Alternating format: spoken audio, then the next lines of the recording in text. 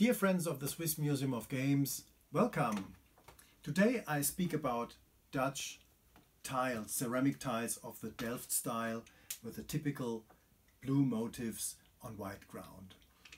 Such tiles used to decorate Dutch houses from the 17th century onwards down to the 20th century, and they are still produced today.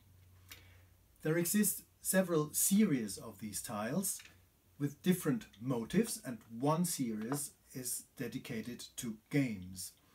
Jan Pluijs published a nice book some years ago about children's games on Dutch tiles.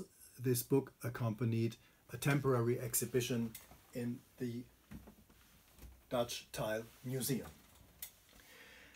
The artists who did these drawings, they referred to engravings from other artists, for example from Adriaan van der Verne. Here, this is a famous engraving published in 1625, where you see a whole lot of children playing all kinds of games. And the single figures, they reappear, as a matter of fact, on the tiles later on. I show you some examples. This is a tile dating to the 17th century with children playing ball. This is an interesting tile, also dating to 17th century, with two boys playing with a blowing tube, which is very interesting since the blowing tube is not at all a European artifact, but the Dutch found it elsewhere on the planet, probably in Southeast Asia. And here we have a nice tile also dating to the 17th century with a game which is called ring ball, or in French, jeu du maille, a predecessor of croquet. Another example shows two boys playing skittles or ninepins. And a very similar representation can be seen on this tile here. But this time the boy does not play with pins, but with phalanges, with finger bones of cattle. These are phalanges. They are very practical, they stand upright, and you can easily knock them off. The game is represented on the famous painting by Peter Bruegel in the Art History Museum in Vienna.